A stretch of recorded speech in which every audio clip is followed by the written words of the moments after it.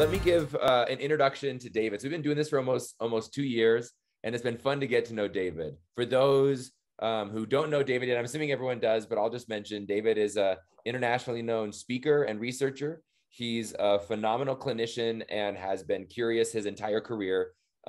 He does live hands-on courses. He's one of the pioneers in that space.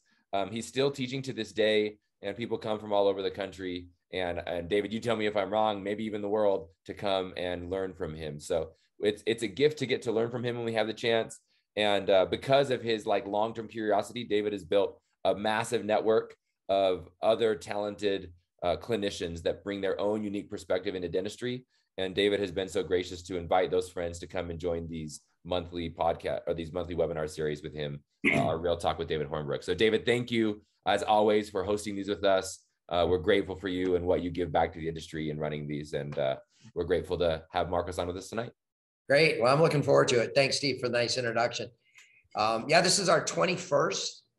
So we've done just about 2 years. And originally it was kind of our gift back to dentistry because people were getting bored of the typical Zoom meetings and people couldn't go out and learn in person. And so I thought, you know what, let's do something fun where instead of a host and a speaker they've never met, I would just invite my friends, people I think that they're the very best at what they do. And we just had a really good time. And tonight's going to be really extra special.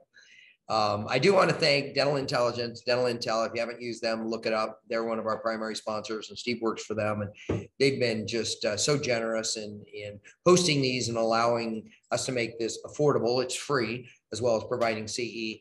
And then Utah Valley Dental Lab, who most of you know does all my work. They're in Linden, Utah. And they're also a primary sponsor. Again, their goal is to just share information, and that's our goal as well. So let's have some fun. You know, Marcos and I, we were talking earlier, for those that were on early, Marcos is Peruvian, and I'm a huge Peruvian food fan, and I can't get any in San Diego. That's home for me. I told him that when I met my wife in Miami, right down the street was the most amazing restaurant that every time I flew out to Miami, is because we were at a 2-year long distance relationship, I'd want to go there 3 or 4 times on the weekend, and I just can't find that anymore. And I'm so bummed out about that. But he's from Peru. He's absolutely a master clinician. You know, if people say that I do good dentistry, it's because I have a good lab, and quite frankly. And Marcos, with his artistic ability with composite and resins, I mean, that separates, I think, a good clinician from a really great masterful clinician. Some of the stuff that I've seen him do, it just blows me away. And it's like, I wish I could do that, but I don't quite have the skill. But he's at the university. We've known each other for several years. I think the last time that we actually spent quality time together, we were in a restaurant, a seafood restaurant in Manhattan, if you remember that. Yep. A great restaurant. We had a great conversation, and we kind of just bonded. So for those that don't know, I spend 4 to 5 days a week in Mexico, and I practice 2 to 3 days a week in San Diego. So I'm in Mexico. You can see my tequila. I collect tequila. A lot of you know that have been in these programs. And I have about 250 bottles. And I was telling Marcos, I saw, look at all the books behind you. And I said, oh, holy cow. I mean, I haven't read that many books ever, you know, dating back to 2nd grade. I couldn't fill a mantle full of that. So I asked him earlier, for those that weren't here, I said, you know, I've tasted all this tequila. Have you read all those books? And what was your answer, Marcos? There's only one here that I haven't read. I don't think that was your answer. The background. It says a background. Everybody can see the background. I am at home, so don't get fooled by the library behind me, like David did. I did. I even asked about the chair. I said, that's a nice chair. Where'd you get the chair? Turns out that's part of the background. And it was like, all right. No wonder it doesn't look worn out. But anyway, Marcus, show us what you got. And this is live, as we talked about. Make sure that if you have any questions, and if it's apropos for the time, or maybe I'll interrupt a little later. I mean, Marcos is going to thrive on this interaction versus being a typical Zoom where he just speaks and he shuts it off at the end. This is live. So if you have any questions, I'll interrupt him when need be, and we can answer the questions. But if you have questions, I want you to put it in the chat, not the Q&A, the chat. And this is live. And it will be recorded for those that maybe want a colleague or a friend or a team member to watch this in the future. Steve will send out a link, a YouTube link that'll be out sometime next week. So Marcos, thank you so much for spending time with us. I know that you're in Central Time, so it's a little later there than it is out here on the coast, but appreciate you taking the time and spending time with us. No, thank you very much for the invitation. It's a great pleasure and an honor to be here.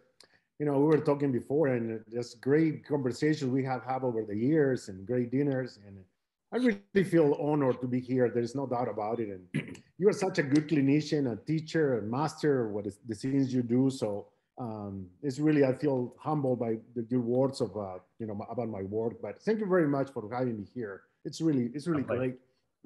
And yes, I like we talk about it. I like to have a conversation. You know, when you invite me, it's like, oh, this is great, because as a teacher, sometimes we just go and regurgitate and talk about things. But I like kind of the interaction, because I do believe that the guests here, they are going to learn more if we just go back and forth with questions and the questions they have, because that's kind of important to me, that I can teach something to the people. So let me show some slides, and then let's see what questions come in. We can go in any tangent that people wants to follow.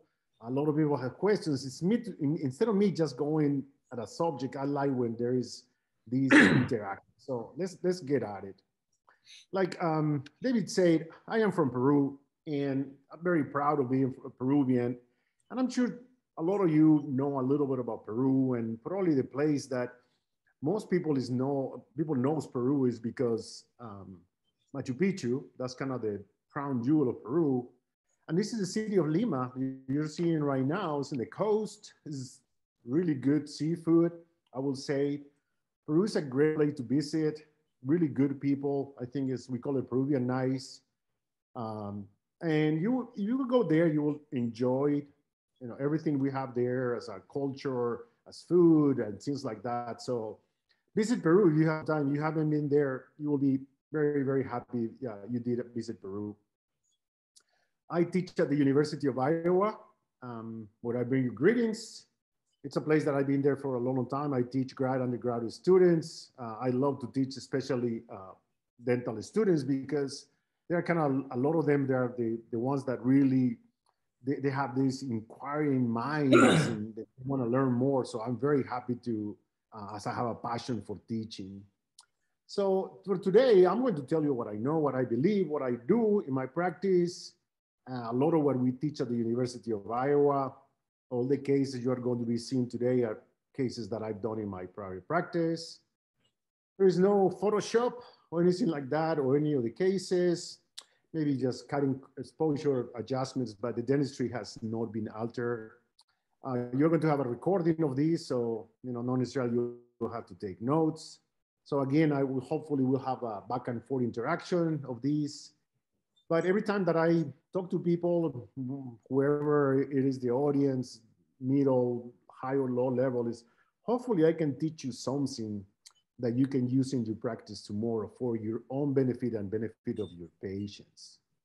So one of the things, talking about the title is, what are the dentistry and resin composites? What are the things you could do and cannot do, and when to do resin composites compared to porcelain and things like that?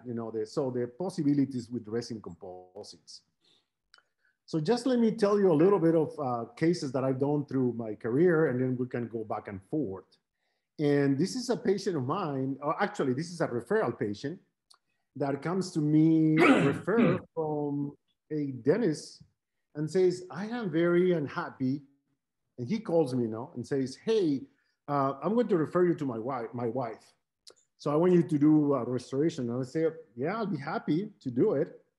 And a little bit naive, right? Because I didn't know, he never referred me patients. So I'm saying, okay, I'll visit wife. Maybe you don't want to do the work, because sometimes we don't want necessarily do anything with family and friends, because yeah, I don't necessarily want to do work with my wife. But anyway, so she comes in, she's kind of a really dry person, but I don't mind at all. She says, I'm unhappy about these restorations, and I think you can see the upper right central incisor. She's not happy about it, and looks okay to me in the sense of functional, correct? So when we look at something like this, You might have a radiograph, you can take a radiograph and there is no decay. There is perfectly functional and there's no wear facets. Patient doesn't have a traumatic occlusion, doesn't grind. You can see she was in her 50s at that time. When you look at the canines, you can see very minimal any wear. So you know that this is canine function. When you go to protrusive, everything is working, but there's no wear facets. So functionally, composite will work really well.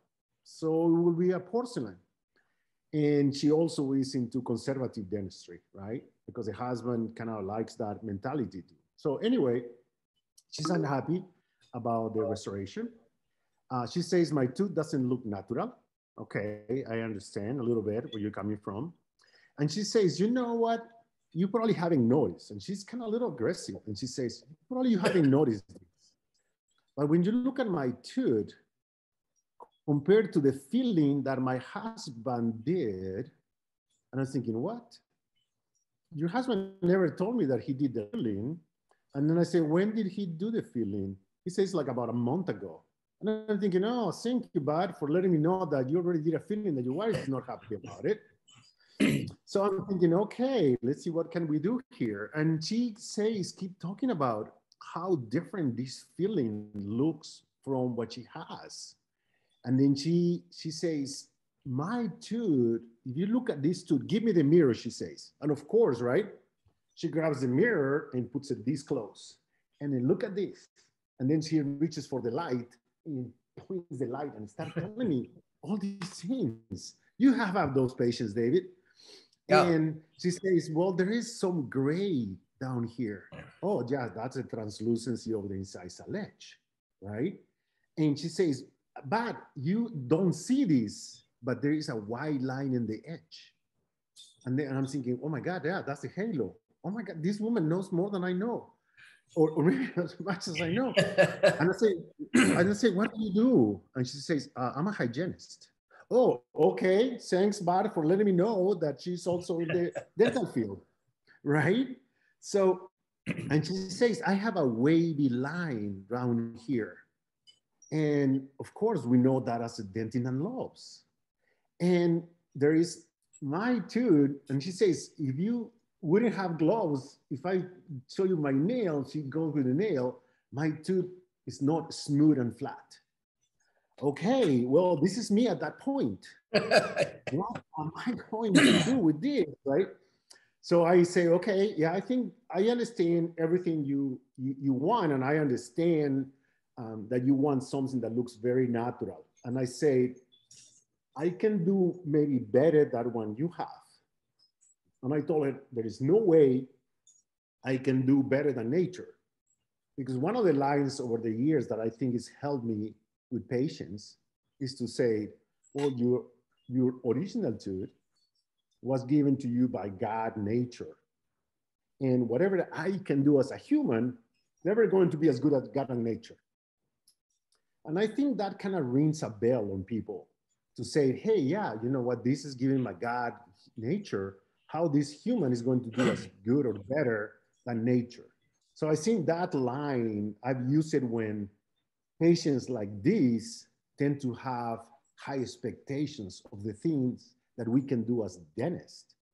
Because realistically, we all have had these patients with unrealistic expectations. So she kind of paused a little bit and she says, yes, you know what, but if you can do it better, that'll be great. So by saying those lines, I know that these people with high expectations, I am kind of putting those expectations down, all right? So this is the restoration that we did for her, and this was long time ago. And when I show her, in that time, I didn't have a concept of maybe showing them with a mirror, because nowadays we know when we give them the mirror, you want to have the mirror to a good distance.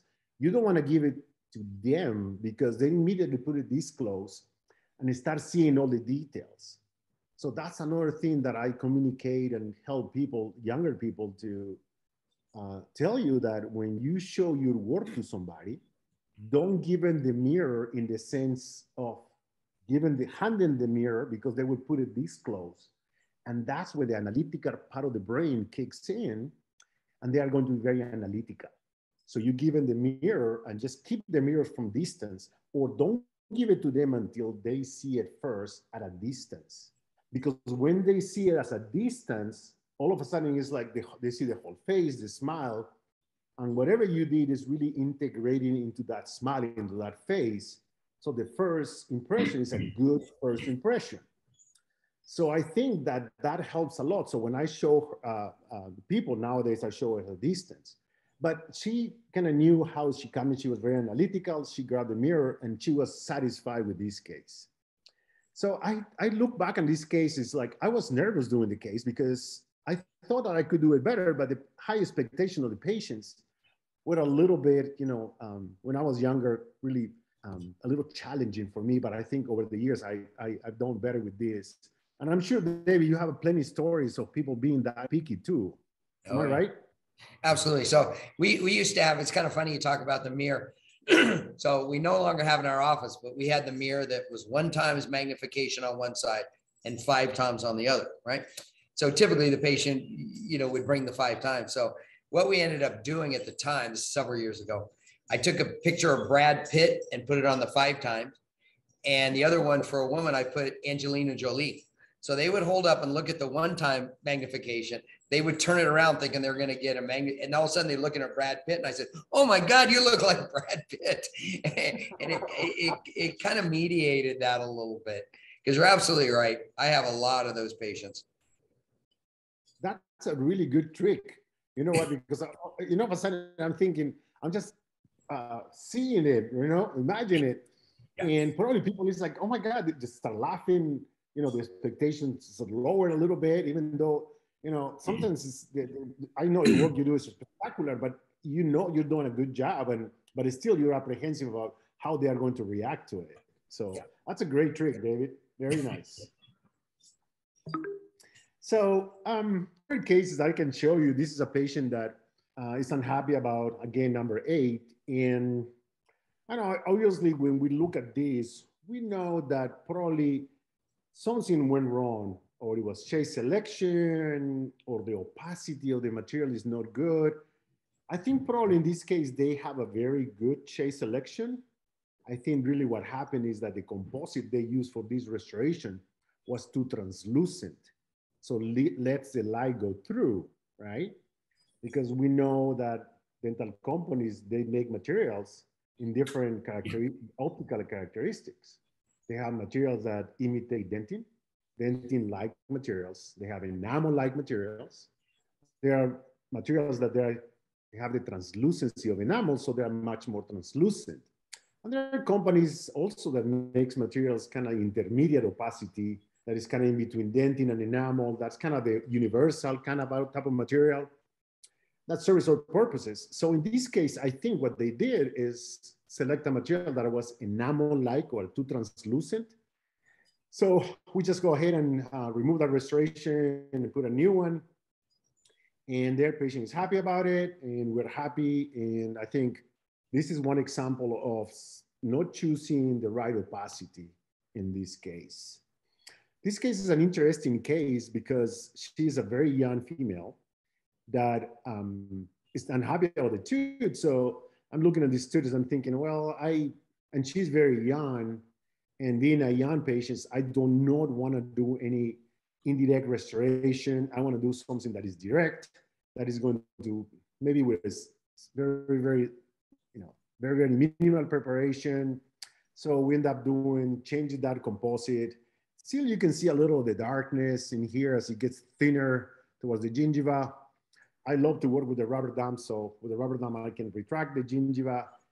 Dropper margin is slightly subgingival. I would say 2/3 of a millimeter at most. And then I can do a composite. Somebody can say, hey, I'm going to do a porcelain veneer in this case because my technician is great at doing these things. And I would say, absolutely. That's something that also can be resolved with a ceramic restoration. Just keep going with the cases. This is kind of interesting. Marcos, can I interrupt you here? Because what I see a lot, you mentioned the rubber dam, And so what I've seen, I mean, personally, I don't do a lot of composite veneers anymore, but you know, when I did, and I still do class 4s and big class 3s, is when do you take the shade? When do you, are you going to go over that? Because, you know, what I've seen is people put the rubber dam on, they desiccate the teeth, they'll pick the composite. It looks amazing. Then when teeth rehydrate, all of a sudden that restoration is a lot brighter than the rest of the teeth. So are you going to talk about that, or do you have any suggestions? Yeah, no, I definitely, a little later on, we'll talk about shade selection, because there are different parts that they are very important when you think about what makes a composite at the end successful. It has to be functional and it has to be aesthetic. They're the two pretty much components of any successful restoration, right? It has to be aesthetic and it has to be functional. So we'll talk about what are the steps as a dentist that take us to have functional aesthetic restorations. Like even when you think about cases like this, you think about it and you say, what am I going to do here? Am I going to do a porcelain veneer? Or I'm going to do a resin veneer? And well, let's think about the options here, right? There are people in one camp that is going to say, no, I am going to send it, prep it, impress, put a temporary, send it to the lab, come back, I'll see it. And so people are going to say, no, this patient is too young to have an indirect restoration. And I'm kind of a little bit in the middle of both. I will think about a lot of factors when I decide to do porcelain and when I decide to do resin. Living in Iowa, compared to the East or West Coast, prices are not as high probably in the East and West Coast, correct? So, and at the same time, I can tell you that the best technicians are in the East and the West Coast. But at the same time, prices in the East and the West Coast compared to the Midwest, they're much more higher. So a technician in the East and the West Coast is going to cost me much more to do a ceramic restoration in my particular case, so that my patients can not necessarily afford, not all of them can afford it. And I'm thinking, oh yeah, you know, if I'm going to charge this patient a certain amount of money and I have to pay so much more to get a beautiful restoration from a master technician, well, this patient may not be able to afford something like this. And that was the case, somebody very young in college, there's no way they can afford a porcelain veneer from the degree of what they want, correct, to satisfy their demands. And at the same time, I had to ask myself, if I don't use a master technician, I might be able to do this to satisfy her. So it's something that we need to ask ourselves, right? If we have a lot of practice, and because these restorations, you have to practice. It's not a matter of just taking a course and doing them. I think there is a learning curve on doing all these. So I will say, if I can do it, and my patient not necessarily can afford one of these master technicians to do something like this, I'm going to do it in resin. Or you might have on the contrary, you might have a patient that, money is not an issue and you can charge him more and be able to do a good work. And with a minimal preparation, you can do a porcelain veneer. So from the aesthetic point of view, one is, can we do it as a dentist, whatever is direct or indirect, and how we feel a little comfortable doing. The next question is, if we have a technician, our technician is able to do something like this because it has to be a master technician. So those and the finances of the patients, those are things that I go about to decide one or the other one. Other important consideration is the functional portion, because we need to talk about functional here, right? Every time that I'm thinking what material I'm going to use in a patient, I'm thinking, what is my functional risk or biomechanical risk? And then I look at the occlusion of the patient, and they have a balanced occlusion. I see that when they are going to protrusive or lateral movements, there's a group of teeth functioning in protrusive. It's not only one single tooth. I look at the opposing ones, and they're nice aligned, so I can get a good anterior guidance. I know that functionally that restoration is going to be protected by adjacent teeth.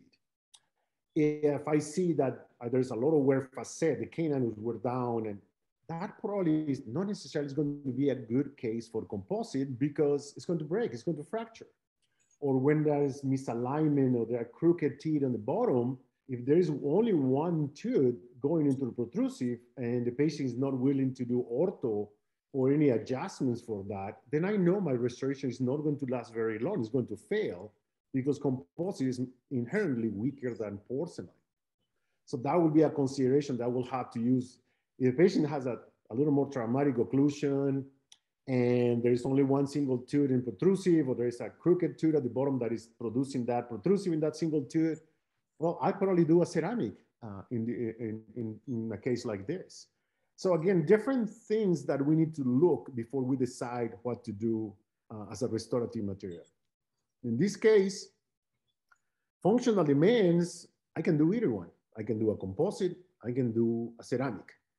Financially, she couldn't afford it, so I'm thinking, okay, there definitely is a case that I have to do the best I can with a resin. And probably a master ceramist would have done a better job that I did here, because I can criticize. You can see, there's a little more translucent, the darkness is showing through. Really, a master ceramist can do something that nobody can see it, but you can see the limitations also of the resins. And at the same time, that I think is another limitations or consideration is, what are your patient expectations? If your patient has very, very high expectations, I know that I'm very likely I won't be able to achieve this with resin, because sometimes there's so many characteristics in the tooth, halo, translucency, that is really hard or almost impossible to do in resins, that I need to do a porcelain veneer or an indirect restoration, and I need to use this master ceramist. So again, patient expectations. I need to gauge what are my patient expectations. And I'm going to make them happy at the end, especially if they come for an aesthetic reason. So I think those are the things that I look to decide what materials I'm going to use. Yeah, Marcus, I think another thing too that you didn't mention was the time, right? I mean, you live in a college town, you practice in a college town. And, I was San Diego State and UCSD in San Diego, the same thing, where people come in, they have another dentist on the other side of the country or the middle of the country, and they broke a tooth or they have a situation like that. And they've got 3 months that they're in, or maybe 2 weeks. In San Diego, it seems like they don't come in until like a week before they're going to go back home, right? And they want it fixed, where we have to do it direct because of the time allotment. I mean, I just can't get the case back from the ceramist in time. And I think and this is why I'm so excited about what you're teaching tonight, is because this gives us another tool in our tool belt. And I think too many dentists are, I mean, that last case was gorgeous. And I don't know if a ceramist could have done any better than that, honestly. But I think having that tool in our tool belt, so when a patient comes in and can't afford $1,000 to $2,000 for a veneer, can we offer them something that looks beautiful and that's going to function? And, I think that's like a missing link. I think that your students in Iowa are lucky that they have you that can teach them the stuff, because I think most of us were not taught to do this type of dentistry in dental school. Yeah, no, that's a couple of good points that you bring. Those patients that don't have the time and you have to do it. Absolutely. And the second point, I was lucky to have great mentors, through my career, and great friends. And I always, acknowledge the mentors that I have. Jerry Dennehy, great in composite resins. He's taught so many good people in the past. And Bob Marges, good friend of mine. Bob Marges. I think everybody knows Bob. Yeah. Great guy. Good friend of mine. He was one of my teachers, and he's still one of my teachers and good friends. And we do a lot of stuff together. And I had people in my life. My dad, he's a dentist, he's retired, but I have good mentors through my life that allow me to learn these composite resins too, and then kind of try to do as good as they do. Yeah. So in this case, it's a very young lady, and she comes to me. The mom brings her. She is 7, 8, 9 years old, and she tells me, "Hey, you know what? Somebody wants to do a veneer, a crown on this tooth." And I look at something like this, and the tooth is not even completely erupted. You barely see those laterals coming out. There is no way I'm going to do something indirect in this case. And we just put a little composite, a preparation that has to be minimal preparation, because we don't want to see those margins. When we talk about a little bit of cavity preparation too, and you want to hide this composite, make it blend into the structure. And they were so happy about it. I was happy because they were happy about it, and I think it's a good case to show the how practical and how conservative things are. Because my preparation in this case, the only thing I had to do is put my rubber dam and microabrade the preparation, and that's the only thing you have to do in this case. So conservative, and that's the beauty of resins. They are so conservative, and they can last for very, very, very many years. So, like, I'm just going to borrow one of the sentences you say, David. It's another tool on the toolbox, because there are different tools for the situation, and a composite is something that I think as a dentist we can provide to our patients for their benefits, and maintain a tooth for long periods of time. A little more larger cases is a very young patient too, and mom brings him in. He's a 12-year-old kid, and he is just don't care. He doesn't care about he looks. Who cares? Mom, right? Mom is the one that cares, and she kind of drags the kid in, and please do something about it. And he's 12 years old. I don't think I'm cutting a crown. So you can choose a crown, you can choose a veneer, or the direct restorations. I think any of these probably will work really well. But again, because it's a young patient, I see the big benefit for these patients. So what we did is we did some internal bleaching, and pretty much redo that restoration. And he's happy.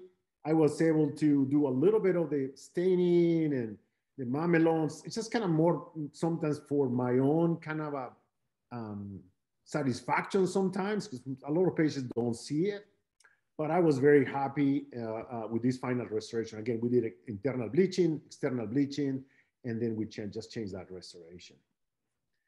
You can think about also augmentation. This is a case in which it's a young patient, and just augmentation. You could do a crown or a 3/4 crown, a veneer, and no prep veneer, and then you're good. In this case, I just did 2 composite resins. I can show you a lot of cases that I've done with porcelain in this situation. And if you haven't seen the recording that Dennis Wells did with David, there's a very good interaction going back and forth about very, very conservative porcelain veneers. Dennis pretty much does not prep the tooth. He just take an impression, send it to the lab. Nelson Rigo, that is a great technician, and he has a lab with his brother, and they do amazing work with the ceramics. But again, that's a way to do it. And again, that's a tool in your toolbox, and this is I do it with resin. She was quite happy with the result.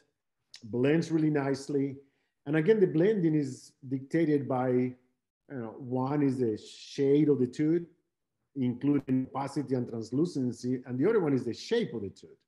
So when we do composite, we are kind of the technician, so we need to be thinking in those 2 particular aspects. One is the shade, and the other one is the opacity of the material. So quite happy.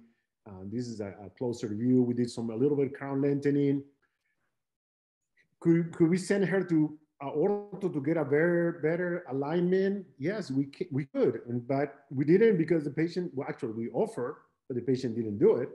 Because nowadays I think ortho and perio are very good in multidisciplinary treatment with restorative, whatever we do, composites or crowns or porcelain.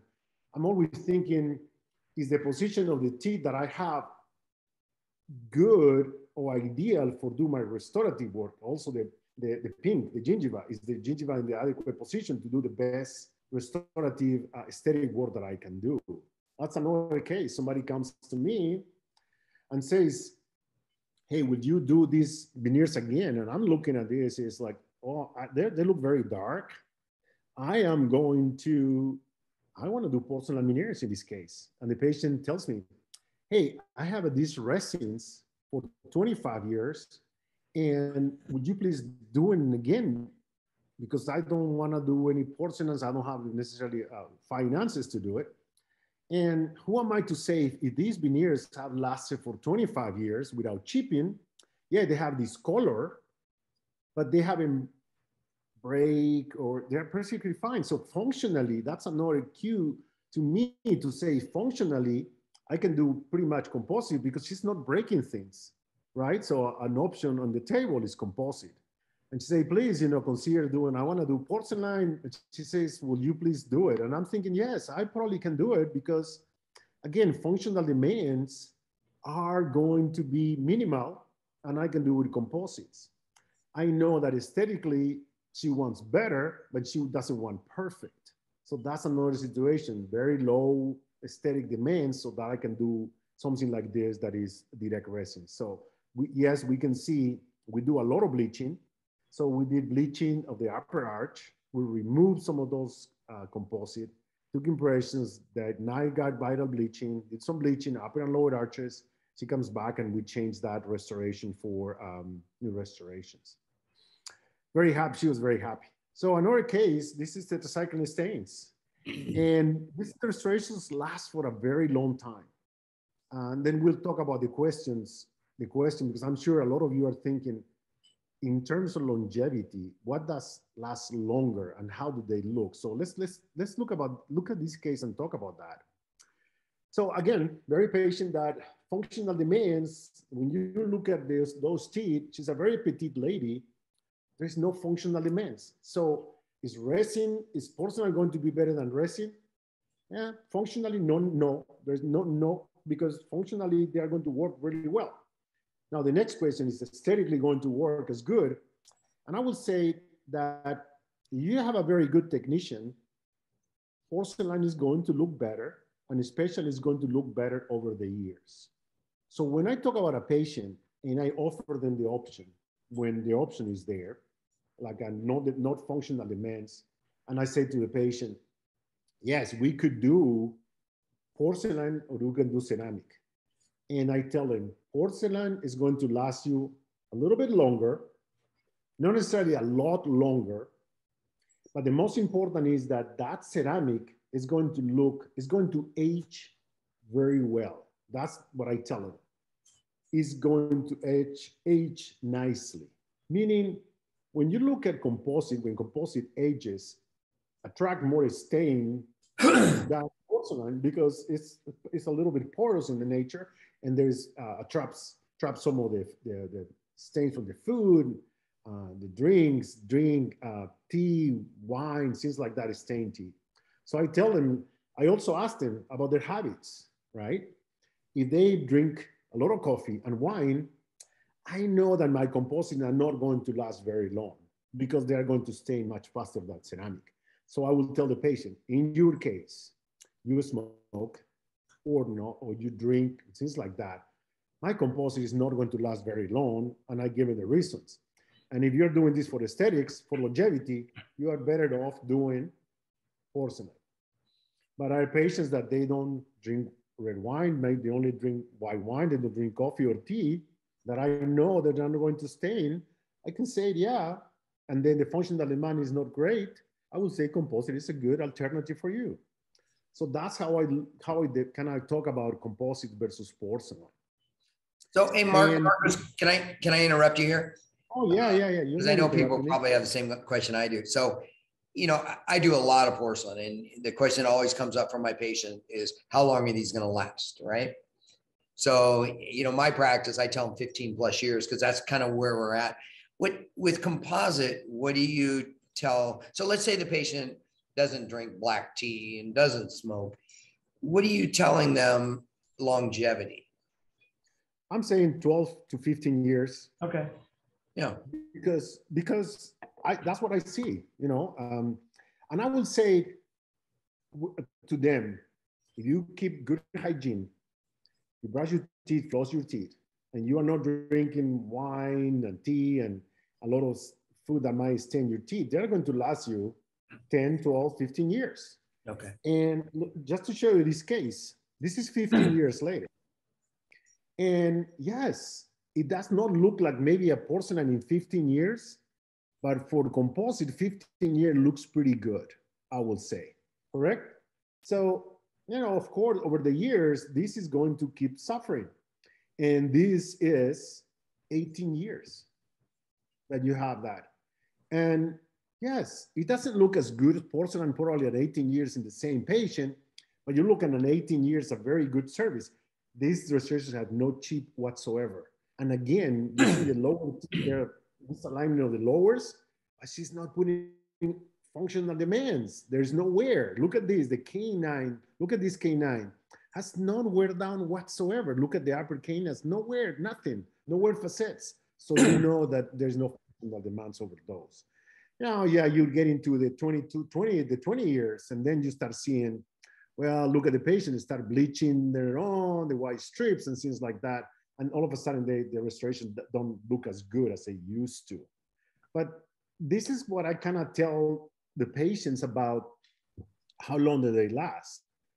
And I do expect, and I see, I've been doing this for, 30 years in Iowa, and I've seen a lot of the patients coming back, and the majority, I would say the majority of the patients, they can expect 10, 12, 15 years out of the good set of porcelain veneers done well.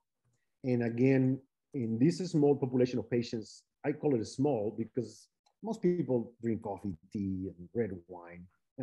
Realistically, that's what people do. So for this subset of people that they are really good, I think composite resin is a great solution for them. That's about what I'll tell them. So when I think about this and I say, all right, well, seems like you guys in Iowa, well, it seems like there's a good history in Iowa doing composite. Okay, tell me, what do I need to know? I think there are a few different things that we need to know to do good composite resins, right? And I will say we need to know to the structure. We need to know what are we replacing. Basically, we know as dentists, we're replacing enamel and dentin. That's basically what we're doing. And they are two very different tissues, right? We need to know the materials. What materials are we going to use to replace to the structure? Because these materials somehow need to imitate the optical properties of enamel and dentin. And we need to know techniques that allow us to make these artificial materials look as good as possible when restoring anterior teeth. So we know, what do we know about the optical properties of teeth? We know the teeth have color, and there's certain opacity and translucency, and there are there's fluorescent that comes with dentin, and there's opalescence that come from the enamel. These properties are not necessarily that important. The two, fluorescent and opalescence, and more important is color and opacity of the material we're using, or the natural to the structure. So in general terms, dentin gives us the color. So the color from the tooth comes from the inside, give us the opaque portion that blocks the light to going through the dark part of the mouth, and give us that shape of the lobes, of the dentin and lobes that patient mentioned. Remember the wife of the dentist that had those wavy lines? That's because the lobes, she's seeing the lobes through the clear or translucent incisal ledge. And the dentin is fluorescent. So what is enamel? What enamel is, give us the shape, give us the texture that the patient was saying is too smooth, modifies the dentin color. So that's important to know that the colors come from the inside, but the enamel in the outer layer modifies. So the final shade of the tooth is the interaction between an opaque dentin material and more translucent outer layer that is the enamel. So the final shade is the interaction of the optical properties of those two tissues. And there's the opalescence and the light reflecting in the incisal ledge give us the halo, all right? So just to show you a little bit of a section of a tooth, you can see if you take a photograph and you can see certain shade, you can see that if you remove the enamel from this tooth, the shade is going to be different. The shade in general terms is going to be a little brighter. So dentin tends to be a little brighter with a lot of color. And the enamel changes that color of the dentin because it's more translucent, reduces the value and increases translucency. That's the effect. So we have a core that is opaque and rich in color, and an outer layer that is more translucent, less in color, and that's the final appearance of natural teeth that we see when we're doing this. So that, I think that's quite important. The other aspect that is important to know regarding teeth is with age, teeth are going to change. Very young teeth are fairly opaque. You know, as we age, our teeth are going to become more mineralized and more translucent and darker. And what happened is that you think about it is, well, if enamel was changing the color of that dentin, and the enamel is fairly porous, but with the years becomes more translucent, it's going to show more that darkened dentin in the inside.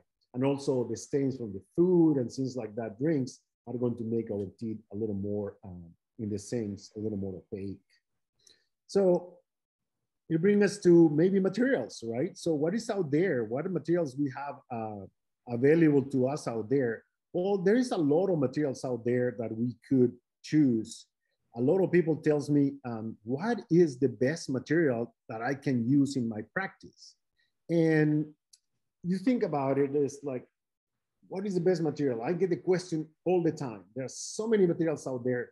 Which one is the best? What should I buy? And I can tell you that it's very hard to find a bad materials nowadays. I think through the years, dental companies and scientists progressed to the point that I think we can find very, very good materials out there in the market. I am hard to press to find a bad one. I think most important when we talk about a composite is to get familiar with the material. The more you know your material, the best you are going to do. The more you practice, the better your results are going to be. So I'm not going to tell you that it's very easy, but I'm going to tell you that practice, experience will make you do better composites that you can do nowadays.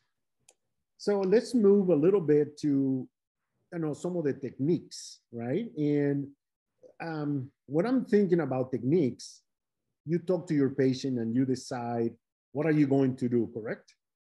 And you choose to do composite. So let's talk a little about our shade selection. How do we go about selecting a good shade? Number one, I remember I said there are some points that I think we need to know, very important to talk about doing good composites. Well, we need to know the structure, composite, and techniques. With the techniques, well, the first thing is shade selection. We cannot do anything good, whatever it's a crown, whatever it's a composite or a porcelain veneer, without having a good shade selection. And we're doing indirect. It's about the communication with your lab so they can give you what you want that is going to blend with your teeth and your patient. With composites, you are responsible for pretty much everything.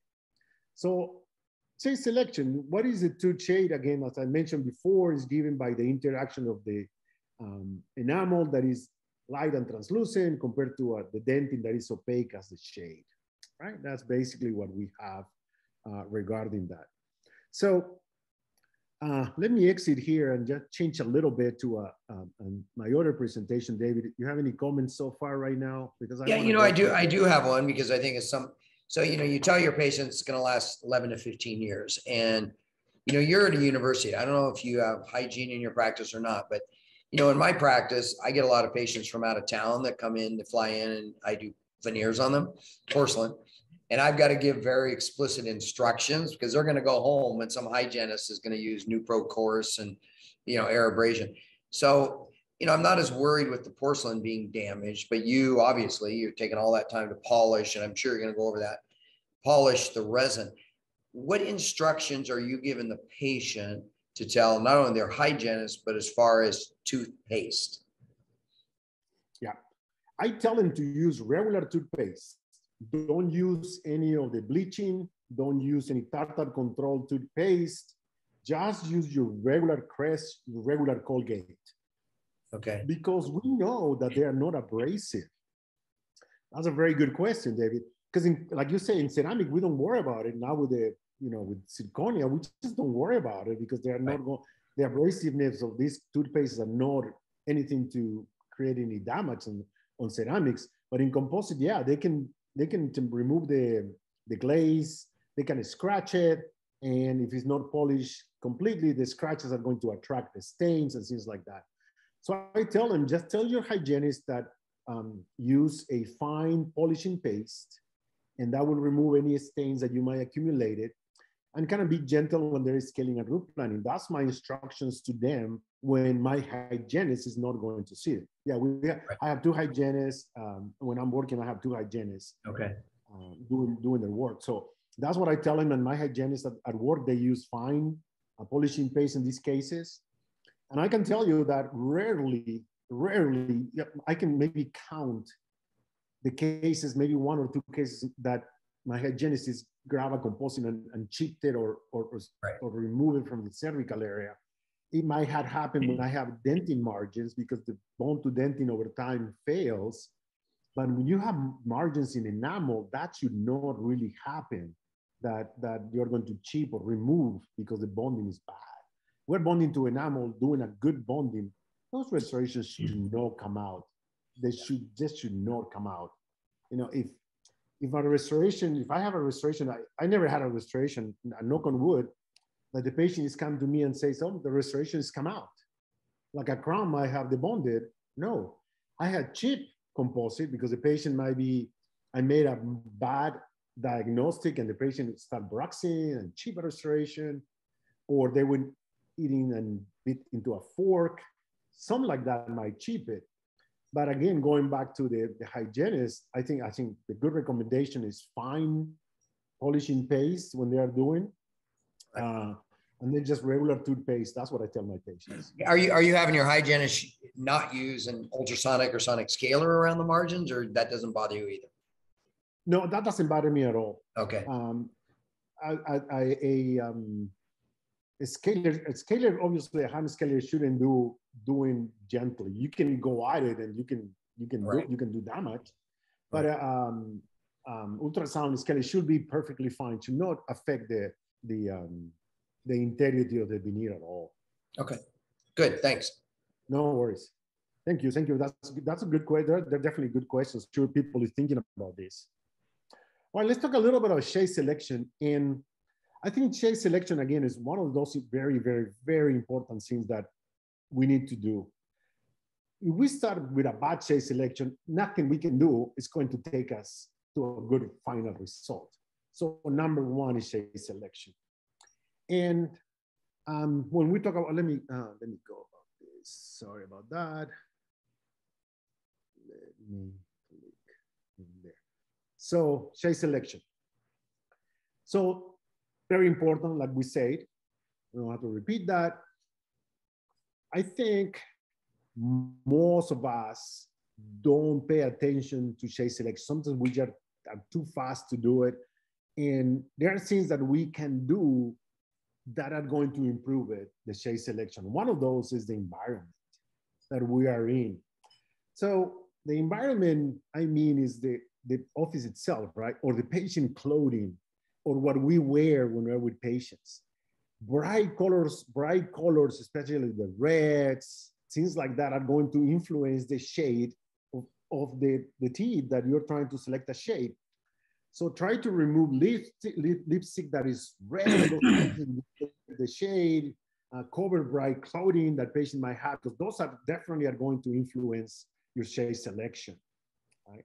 I think one of the big misconceptions in dentistry is to use daylight to select shade. And again, goes back to dental school. I think most of us in dental school were taught that the best for shade selection is daylight. And let's think about this for a second. What daylight means, right? Because in the definition of daylight is very important. Definition of daylight for scientists, basically when a science talk about daylight, it's a very defined concept of daylight. It's northern exposure sunlight in the middle portion of a day that is slightly overcast. That's to be considered the optimal source. This is not as a standard daylight. Now tell me, everybody of you, I live in Iowa, so, daylight is from 7, in winter is 7 a.m. to 5 p.m., right? How many days is slightly overcast? And it's northern exposure. Hey, we live in the north, southern exposure most of the time. Right, so for a scientist, there's a very special definition of what daylight means. For us, lay people, it means daylight. So if it's light out there, I think it's daylight. But again, the day in the morning is very different than the day in the afternoon. So that's so important that we understand this, because during the day, there are different temperatures and different things that happen. So your shade guard or your teeth being from different materials, they're going to look different under different light conditions. Again, ideally, there's a certain temperature, a certain type of light that is going to help us with this. So I will say is use good light to select your shade. And most offices, what we have is fluorescent light. So with the fluorescent light, you can buy daylight that is very close to the very best temperature of Kelvin degrees, that is 5,500. So whenever you change the light bulbs in your office, make sure that you think about and look for these daylight ones. And those are the best. And they don't have to spend a lot of money, because they are basically the same price as any of fluorescent light. So just go and look for something that says daylight. And there's a lot of specifications, but at the university, in my practice, this is what we have done. We changed to daylight. So all the fluorescents in the clinics are type of daylight. So at all times in the morning or in the afternoon, we have the same consistent light. Unrelated, it can be in a storm out there or very sunny. It's the same illumination when we're selecting the shade. Believe me or not, this is so important. We just don't even think about it. If you don't have, you have an office that is nice and especially illumination, get yourself a light, something like the right light too from a dent. They can be a good light. It's a beautiful light to select the shade. And believe me, when you have good light, check selection is much easier. Turn your operatory light off, because this is incandescent light. There's a different light than the daylight that we need to select the shade. All right. What shade guide are we going to use? Well, most composites are key to the beta punch shade guide. There is an inherent problems with the beta punch shade guide, correct? We all know that. But even further, there was a time that with Dennehy, with my mentor, working, sometimes some composites will give us good results, some composites will give us bad results. Look at all these composites in the screen. So what we did is grab every composite that we could find in the shade A1. And when you look at all of these are A1 shade. So whenever you do a composite and you shade make darker, it's like you say, what is happening? I think I'm selecting a good shade, when in reality, the shade that you're buying is not really even close to the shade A1. Now, why this happens? Look at the A1 shade. There is the cervical portion, there is the middle, and there's the cervical. And then very distinct areas with very distinct colors and different colors. So maybe this company, right, that produced this material here, that is very dark, they pick the shade A1 from the top, from the cervical area. So they are matching the cervical portion of the shade type, and they're really matching the A1, but the cervical portion, but they don't tell you that. Or this one maybe is matching more the central portion, the brighter portion, and maybe the greater ones are trying to match the incisal edges. So how do we use the beta punch shade guide for good results? Unfortunately, we can't. There are some companies that they try to match the middle of the tooth, but also through their iterations of new materials, they might change where to select the shade. So this is, to me, when we did this experiment like almost 25 years ago, we were thinking, oh my God, that's why people doesn't get a good shade, because we are using the beta punch shade guide, and the dental companies matches something different in that shade guide. How do we know? We cannot know what part of the shade guide to do. So through the years, this is what I've done with materials. Any material that I use, that I'm going to test or I'm going to work with patients, I am going to do my own custom shade guide, because I don't want to use that Vitapan shade guide because I don't know what part of the tab matches the composite. But if I do a shade guide made of the composite, I know that how to match it, what is the closest match, correct? So this is what I do. This happens to be the material that I use the most is Filtex Supreme Ultra from 3M. And I have no advertisement here, no ties. I don't make any more or less money. Whatever you buy, I don't make any penny out of any materials that I'm talking to you about today. It just happened that that's what we use in the clinics, and that's what I use a lot in my practice. So I made my shade guide of the composite. So how I made that, it's very simple. Just take an impression, right? Do without any patty material, and you just inject some of the material, light cure it, and you got a shade right there. So this is the A1 from Vitapan. This is the A1 from Filtex Supreme Ultra. Look at that, it's slightly brighter. You can see it's slightly brighter. So if I select it with a Vitapan, it's not going to be perfect. So then I polish the normal way I polish them, and then I glue it to any metal tab, things like that, and then I write in the tab or whatever you can identify it, what the shade is.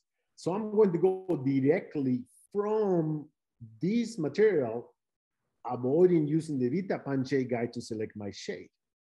So this is how I'm going to select my shade. If I'm do a restoration with composite in tube number 8, I am not messing around with the Vitapan shade guide, because I know very easily I can detect that my shade is going to be A2. That's the closest one. Not perfect match, but that's the closest that I have. If I use D2, it's going to be too dark. A1 is going to be too bright, so is B1, and so is WE. So I'll try to make it of the intermediate opacity. I don't use an enamel-like or a dentin-like material. I use the intermediate opacity, the universal kind of a opacity material that they have, like the body. Filtex Supreme calls it body. Different companies calls it a little different. So that's how I select my shade to make it the best I can make it. Right?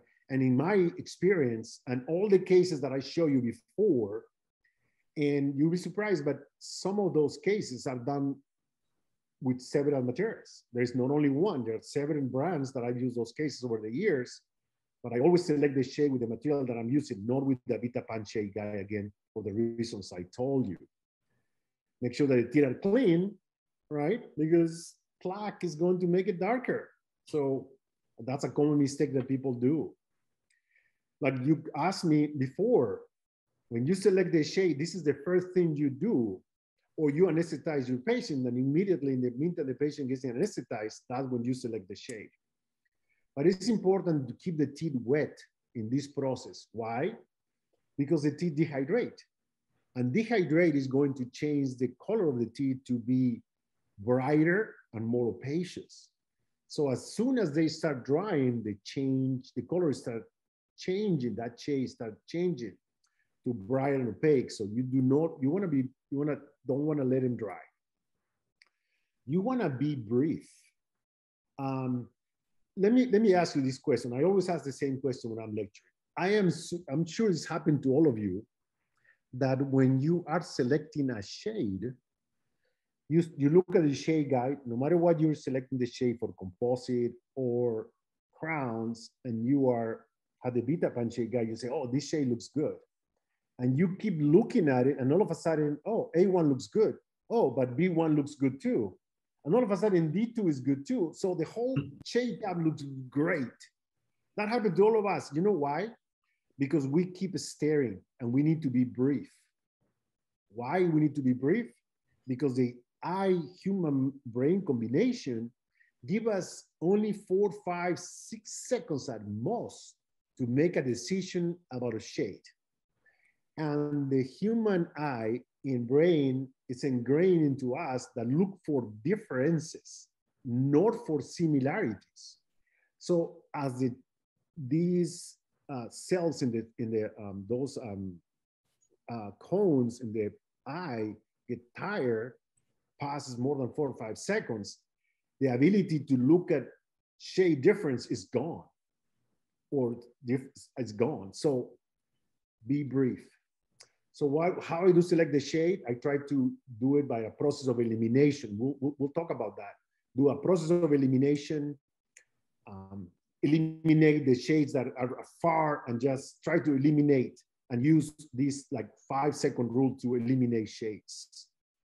Also select the shade from the middle of the tooth, because if the shade guide has multiple shades, so is the tooth. If I show you that tooth and ask you what shade it is, well, and if I mask it, look at this. Wow, that's a very different shade that you are seeing there from the same tooth. It's the same tooth, but the incisor is going to look different in the middle.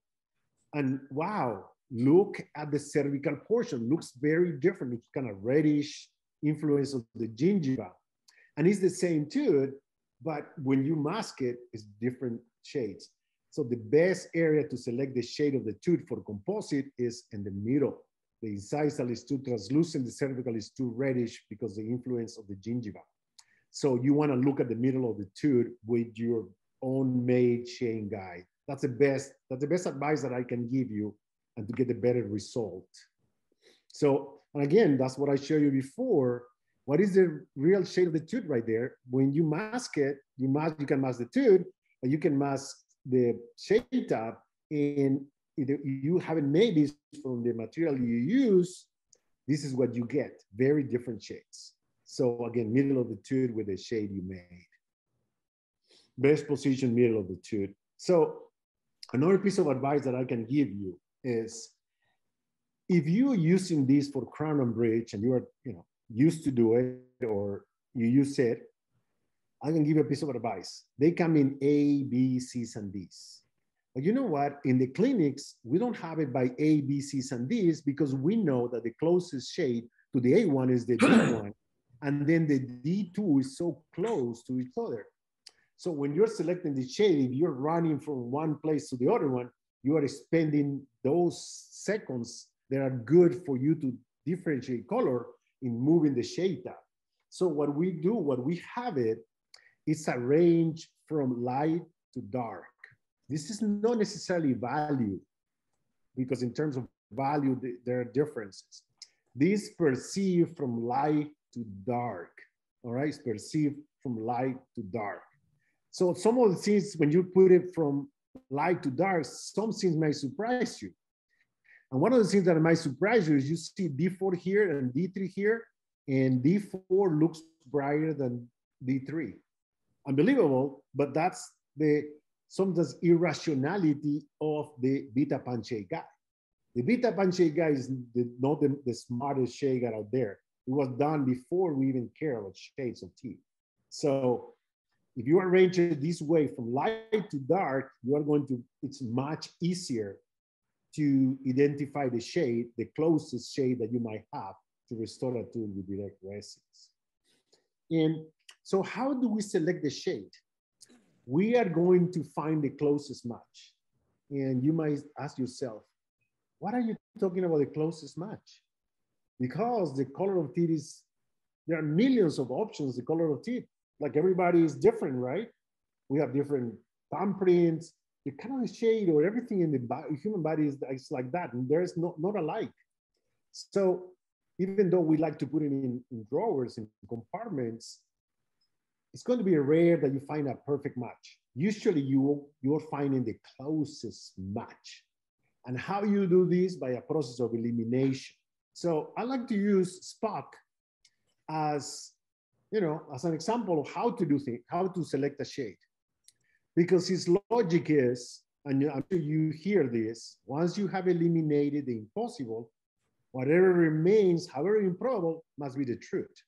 So one day I was watching the movie or the episode that they were talking about this, and I thought, oh my God, I can use this to teach my students.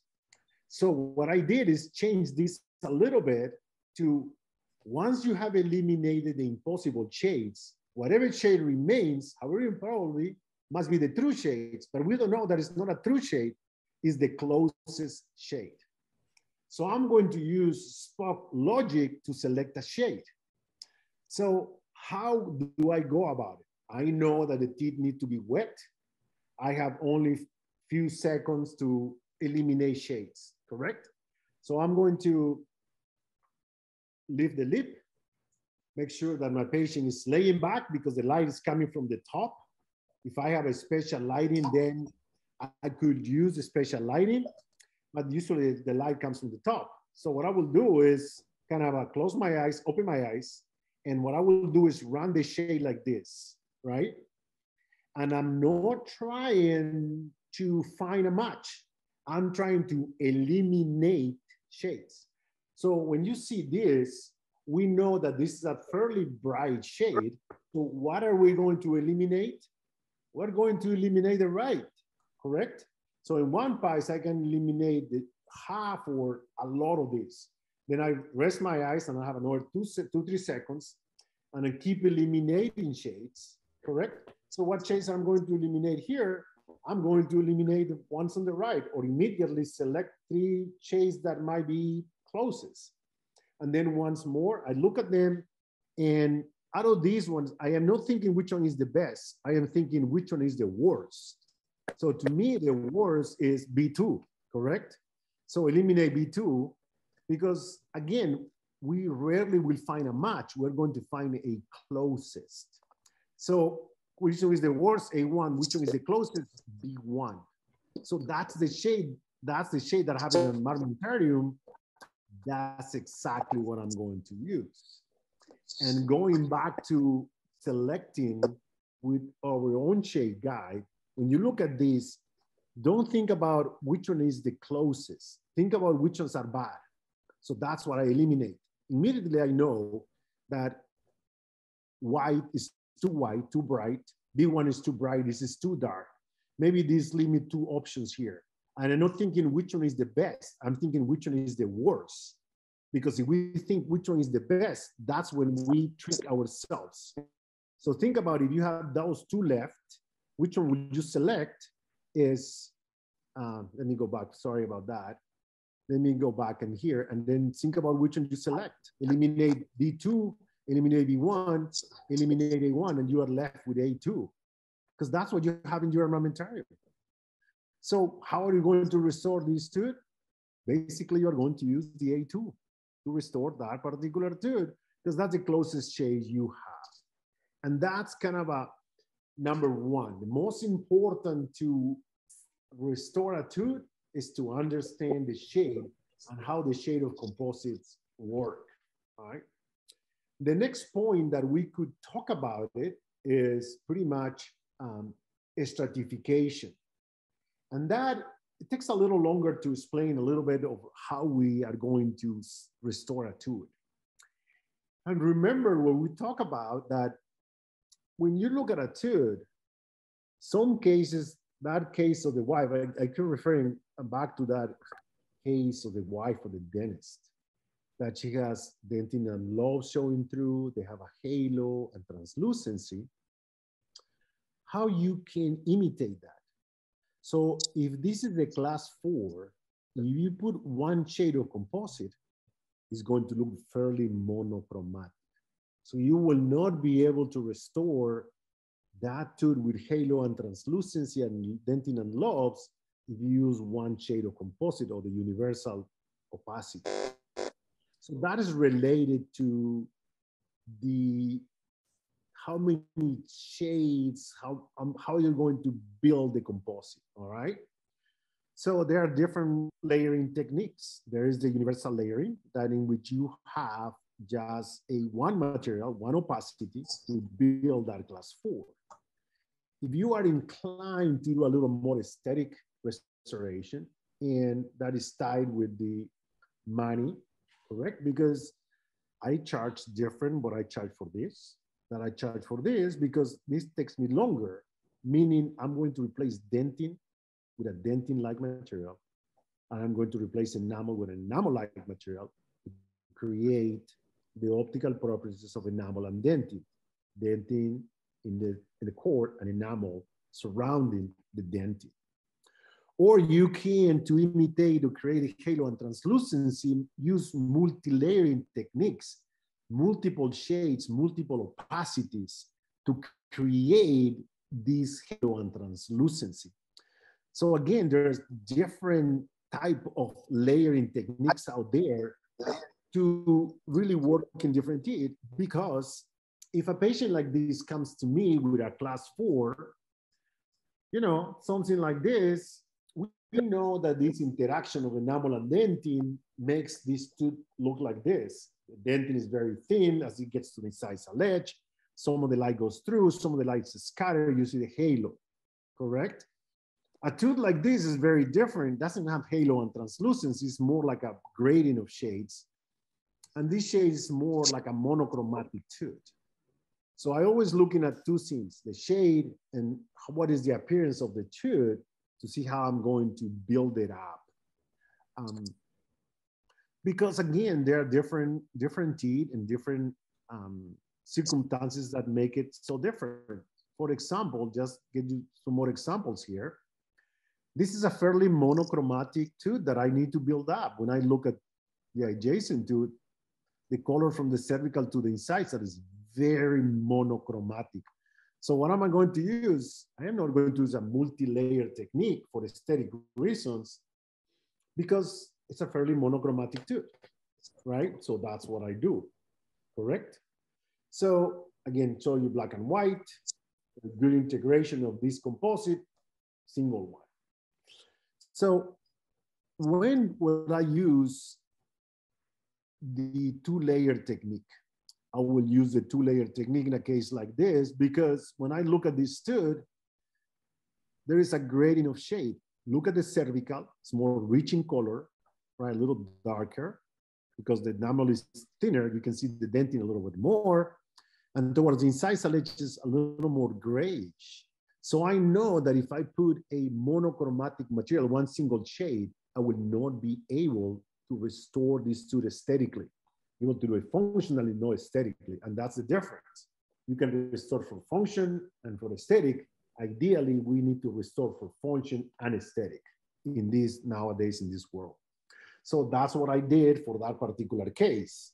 Has a dentin core in an enamel-like material in the outside to create that appearance of translucency. You have to have that type. So if I show you a diagram, this is pretty much what I did to create that restoration. Other type of multichromatic restorations that I can show you is the one that I showed you before, correct? This is a patient that we talked at the beginning, that the mom kind of dragged him in. So we did internal bleaching, we did some external bleaching, and a tooth like this to create this effect of translucency and a halo, you have to do a multi-layer approach to be able to restore this tooth for aesthetics and of course function like we talk about it. So teeth in terms of aesthetics can be restored in different ways to create different effects. The monochromatic effect, the gradient effect, and the gradient effect with halo and mamelons.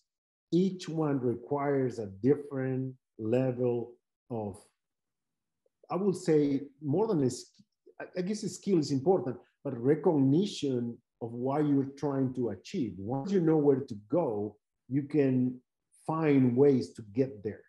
So once we start seeing difference between teeth, not only in shape, but in shade, we should be able to get there with this layering, different layering styles. I can show you other examples. You can see right here the tooth, and there is some lines you can see, try to imitate the lines, and patients is quite happy about this. We can see the very good integration just with composite. Again, we could have done a crown, we could have put a veneer, but we're talking composites today. So the other important thing, and time, unfortunately, time is just is our enemy today because we only have 2 hours. When I do these courses, usually it's almost a full day course. And when we work with my good friend Bob Marges, we are doing this course over days sometimes. So let's talk about cavity preparation, because I think if I can leave you with two things today, shade selection and cavity preparation, you are going to be ahead of the curve for creating blend of your resin composites.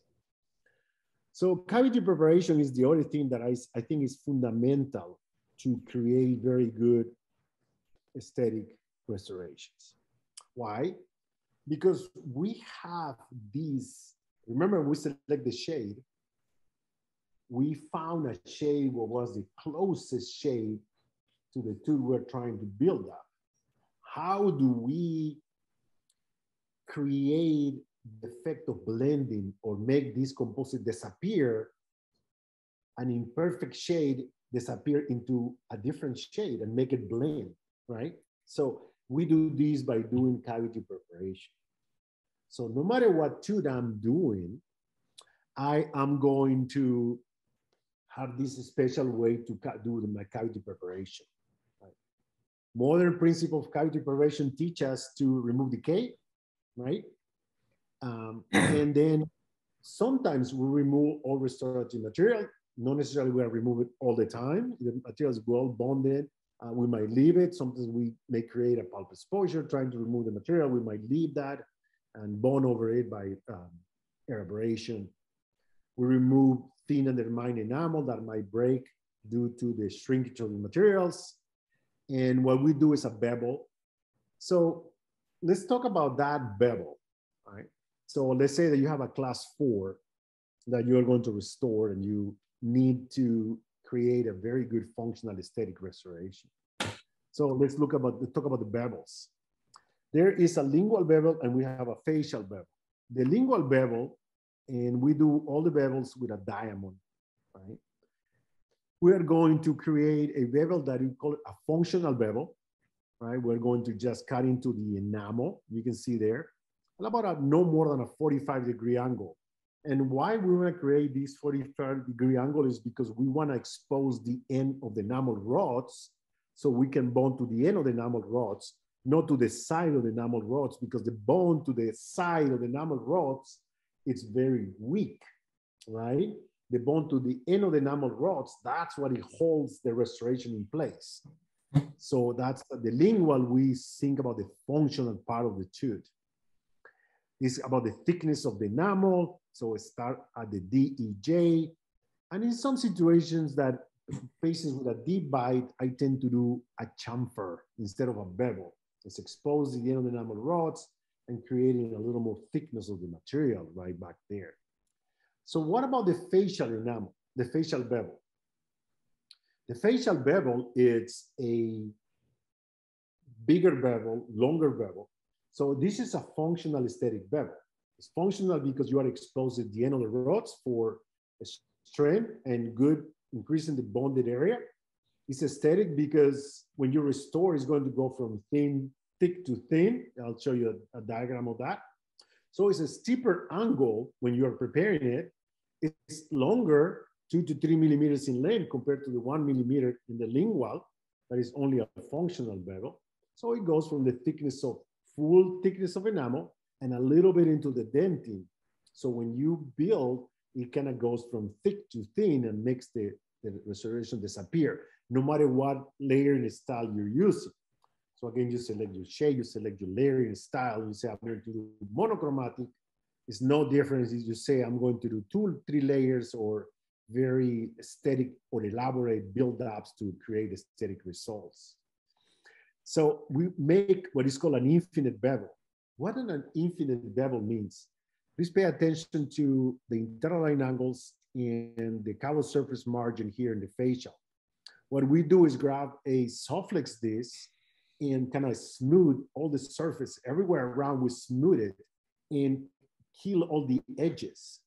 And why we want to do that is because once we place that restoration, this imperfect shade that we selected, correct? It's going to go from thick to thin. And what happens is disappears because our materials that we use, they're fairly somehow translucent.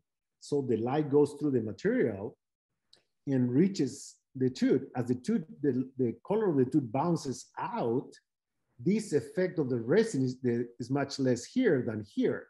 So the effect of the color of the resin diminishes and the influence of the color of the tooth increases as it goes thinner.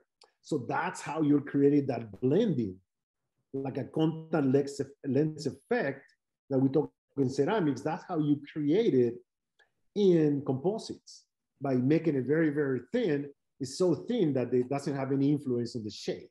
So it diminishes the influence. So that's what we do pretty much for all preparations. What else do? We do a scalloping bevel. A lot of people ask me, Marcos, why do you do a scalloping bevel? What's the benefit and why you do it? Well, the benefit is that the human eye detects straight lines very easy to follow a straight line.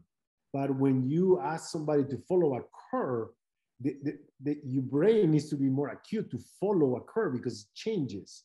So that's the same effect when we're doing composites. We want this thickness to change and this level to change to create this blending effect.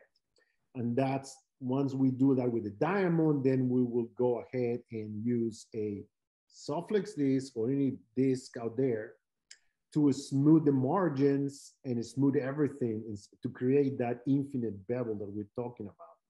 So when you look at something like this, and I have a higher magnification, what you see, you can see because the reflection, this is scalloping, correct?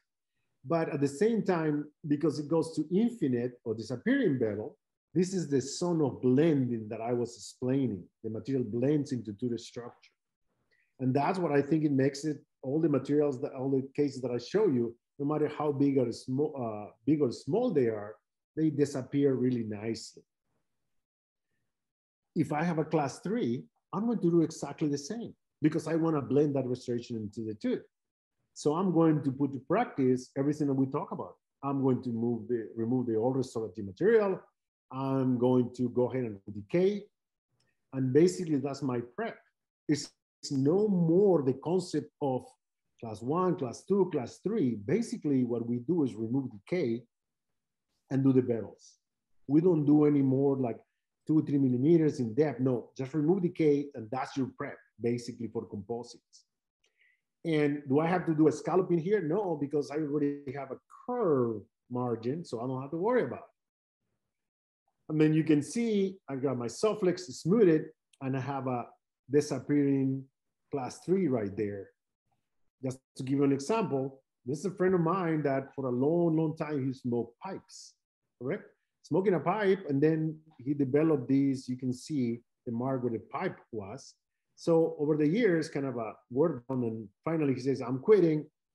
So he says, can you fix this? And I never wanted to fix it because I said, you are going to break it. That's a functional element. You're putting something in your mouth that is not food, right? It's a tool. You're using your teeth as a tool to grab, to hold the pipe. So and then finally he stopped, and that's what we did. Again, just bevels. You can see the bevels right here. This is what is called an infinite bevel, and we built up the central, the lateral. At this point, you have to be, again, you are increasing the incisal length, right? And we also did the lower ones to match because there was wear on the bottoms too. So now you have to, at this point, adjust your occlusion and just in a way that, like we talked before, that the protrusive movement, most teeth are working in the protrusive movement to really distribute the forces. You don't want to have the tooth that you restore touching in the lateral movements. You want to create a balance. Multiple teeth, distribute the force on multiple teeth. Don't put it in one tooth or in the composite you restore because very likely that's going to be the cause of the chipping. When we talk about this, also think about crossover. Sometimes we just don't think about crossover. We go to the canine and says, oh, canine is protecting them. Once you move to crossover, all of a sudden the canine go over, that's crossover, then you get the central touching. So you have to be very aware that a lot of people at night will go to crossover and chip your composite. For all you have had patients that all of a sudden you're doing a composite and breaks and they say, I didn't do anything.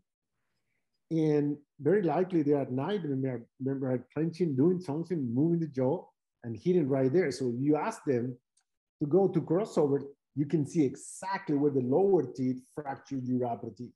And that's quite common when you're looking for fractures or your restoration fracture. That's quite common one. So that's pretty much talking about bevels. Let me show you a video on that, how I do this bevel, because when I'm doing this bevel, I am doing this by I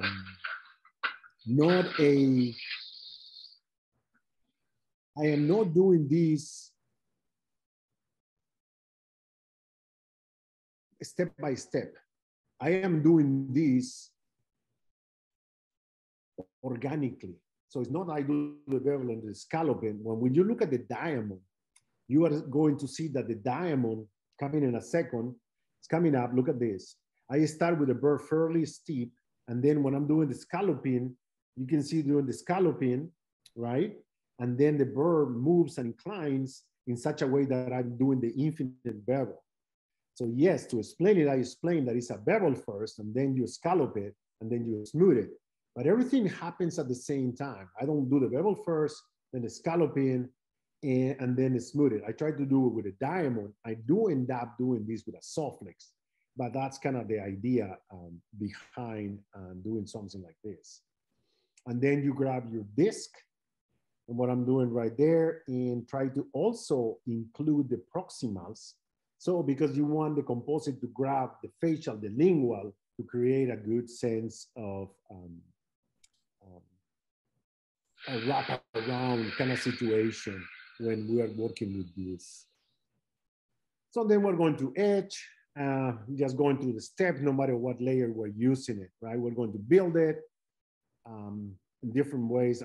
Again, we don't necessarily have a lot of time to talk about these techniques.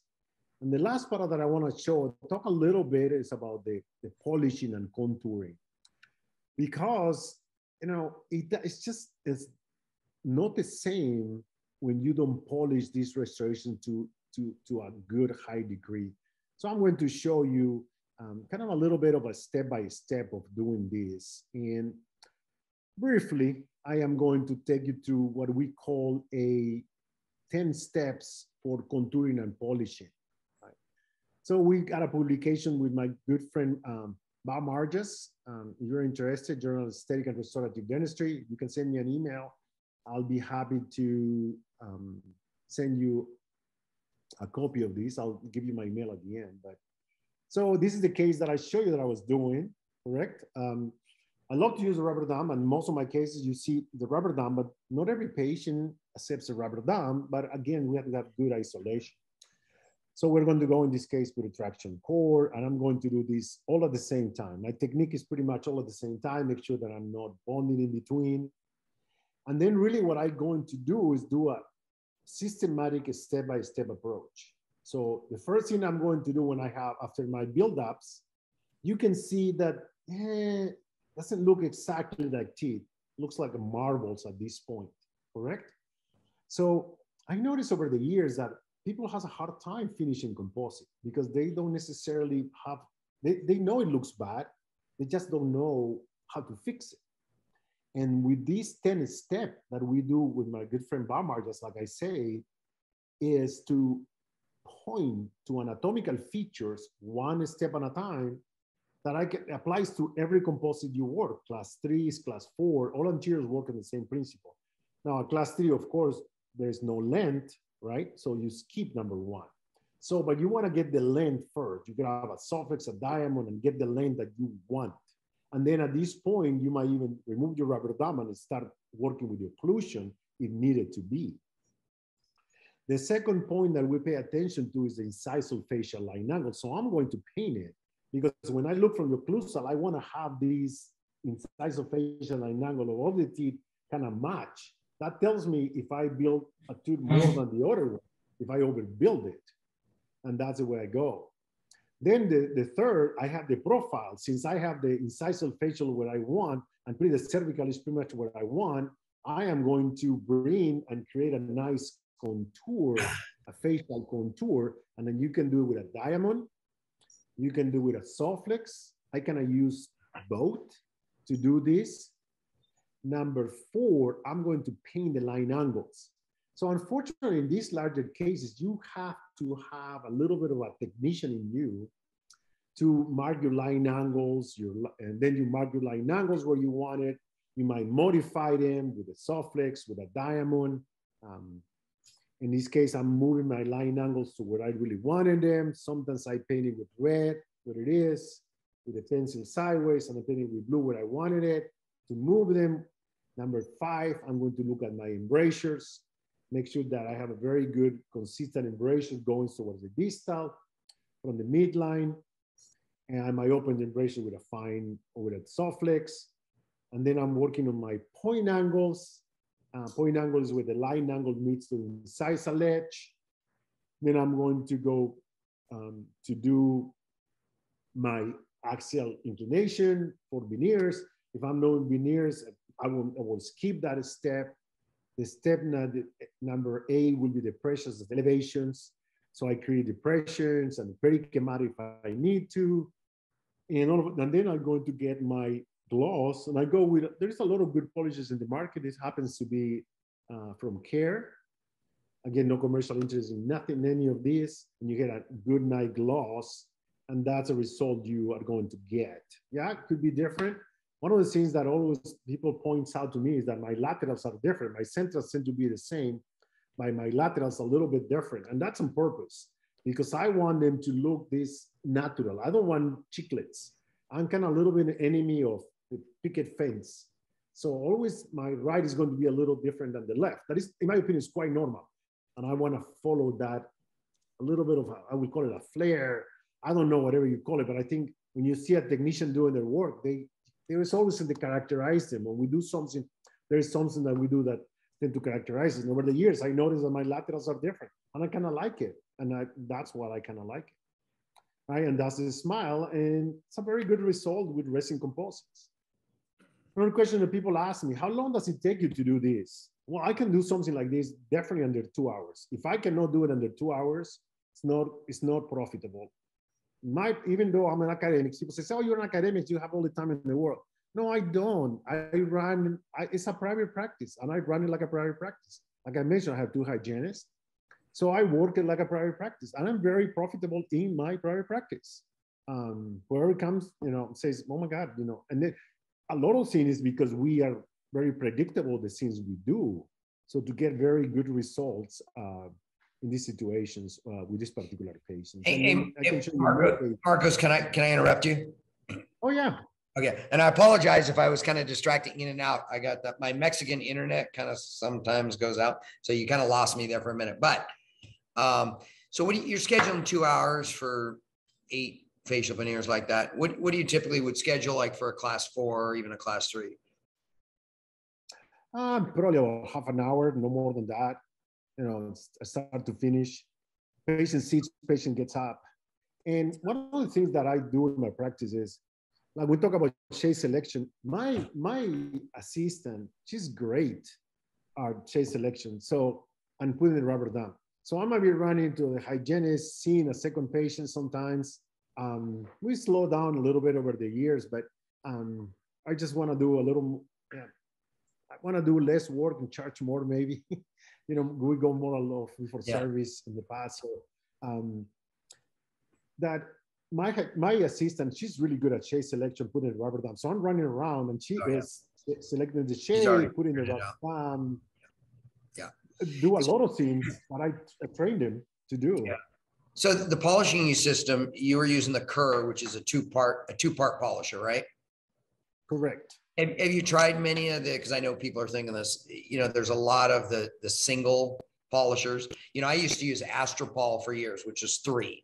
Now they have Optipol and it's 1. I mean, what are your thoughts on these different polishing systems? I never found one. So one polisher, like a one step that really gives me a high shine compared to 2 steps. Like this is 2 steps, right? This is going to be a blue, coarse, medium. And then this is going to be the final one that is diamond impregnated. That is going to be that enamel-like gloss. And every one that you've seen, you can see that this is ceramic-like finish. It's very smooth and maintain their polish. Because they're polished, they're less likely to pick up a stain. So I never found one polisher, one step polisher that is good as the 2. I think the 2 is the minimum to get that shine. Yeah, every company. Yeah. Go ahead. I would agree with you on that. Every time I've tried to switch to a 1, it doesn't perform as well. Yeah, that's also my experience, that they're not as good as the 2 steps. You know, Astropol is a very good system. There's several systems out there that are really good. Ivoclars are pretty good. Some people like the Soflex disc, go through the sequence. That's kind of like a 5 disc or 4 disc. Right, it's 4 disc. Yeah, that works well too. A lot of people likes that very smooth finish of the Soflex. Yeah. I think the Soflex it's great, or all these discs. I don't want to mention necessarily the same brand, but all these discs, they tend to make things flat instead of giving that sometimes the surface you're looking for in a restoration. Let me ask you another question, because it came up early and we just didn't get to it, but I think this might be a good time. You know, one of the very first cases you showed when number 8 was dark, right? And so you decided to do a full facial veneer on that. So assuming that tooth, you know, I look at it from an indirect, right? I look at that thinking, okay, if it's in the right position in the arch, and my porcelain is going to be 0.2 to 0.3, but now it's got to have some opacity. So I'm looking at 0.5 to 0.7 probably would be my reduction on that dark tooth. I would probably use a 0.5 millimeter depth cutting burr and remove 0.5. So I could build in some opacity and translucency within the indirect restoration. How much, so assuming this tooth is in the correct position in the arch, how much tooth structure are you removing there? I'm always thinking the less, the better. So one of the reasons why you can see a little darkening in the cervical area is because the enamel in the cervical area is at most 0.2, 0.3 millimeters. Right. So I want to have my margins in enamel. So sometimes I will sacrifice some aesthetic just to have that enamel out there, even though the tooth might look dark. Now, I do understand that some people will never accept that. And those are the cases I might be doing more aggressive reparations. But if I can get away, not removing that cervical enamel, I think I'm increasing the longevity of everything I do. So that's one of the balances you always have, removing cervical enamel. But I will think about 0.6 millimeters or something like that, especially in the body of the tooth, 0.6, 0.7, because I'm thinking that in this case, if we try to bleach this tooth, because if you bleach it, obviously you don't have to remove as much. But if you cannot bleach it, then you have to remove tooth to mask it. That becomes a steady concern. That's what the patient comes to us. Right. So I will do 0.6, 0.7, and I'm thinking about, I need to put an opaquer. Right. And my opaquer is going to be, one of the best opaquer out there in the market is Cosmetic opaquers. They have, again, no commercial interest. For those that didn't hear that, it's Cosmetic out of Chicago. Yeah. Exactly. Cosmetic has the best opaquers. And you know why they have the best opaquers? Because they really match the center of the Beta Panchae guide. Oh, okay. So they have a A1, B1, LO. They also have a pink opaquer to increase the warmth. So you put up about a 0.1 millimeter of opaquer and look at the tooth, and you're trying to match the value of the adjacent tooth. But remember that the value of the adjacent tooth at that point is lower because you are prepping. So you want that value to be a little higher when you're opaquing it, right? So the A1 opaquer, my tooth, I want to get A1. Again, the Cosmetic are great because it gives you an A1, but they know that you have to make it a little more bright to really increase the value of your dentin, right? Or your covering. So they are getting warmth and they are getting the opacity to build it. And then you can build it. Once you have that, you need to decrease the opacity. So maybe a 0.1, 0.2 millimeters of a dentin-like material. And on the final 3/4 it's going to be an enamel-like material. Yeah. To give it that depth. Yeah. You put an opaque and everything's too thick, it doesn't look good. Yeah. So it'd be a similar preparation as an indirect. It's kind of interesting that you mentioned Cosmetic. Probably a lot of the young dentists don't know who Buddy Mopper is, but Buddy was the founder and the owner of Cosmetic. He was one of the best composite veneer person I've ever seen. And he was actually a pedodontist, I mean, of all things. But I remember having a conversation with him about why I would do porcelain, why he would do resin. He says, yeah, I always take tooth away. you know, and so our preps kind of look the same. And that's why, you know, originally we talked about time and money. I mean, that's a huge advantage to what you're doing. So let me ask you another question. So assuming that last case that you showed, when you did those, I think you did 8, are you doing, because you're building an incisal and you're building a shelf, are you doing a single tooth at a time? Or are you doing the lingual shelf on all of them and then coming back and putting some lobing? How are you managing multiple teeth like that?